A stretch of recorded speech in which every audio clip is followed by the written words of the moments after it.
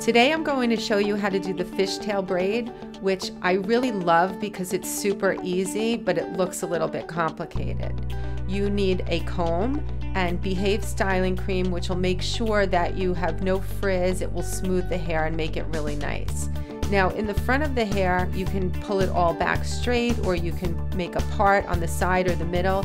Here we did a side part in the front. So what you'll want to do is separate the hair into two even sections, and you can do this using your finger or a comb. And then you want to take your index finger and from each section take a small portion of the hair from the outside of the section and cross it over and put it into the other hand. And then you're going to flip over and do this on the other side. And you're going to keep working your way down until you're done. Now, one of the things I love about the fishtail braid is that you can do it as tight as you want or as loose as you want. Even really messy looks really cool.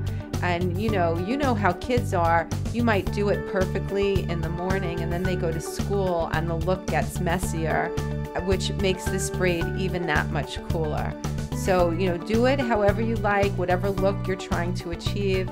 And then at the end, just put an elastic on, finish it off, and if you want to add some cool accessory like a bow or anything else, go ahead, or you can just leave it on its own.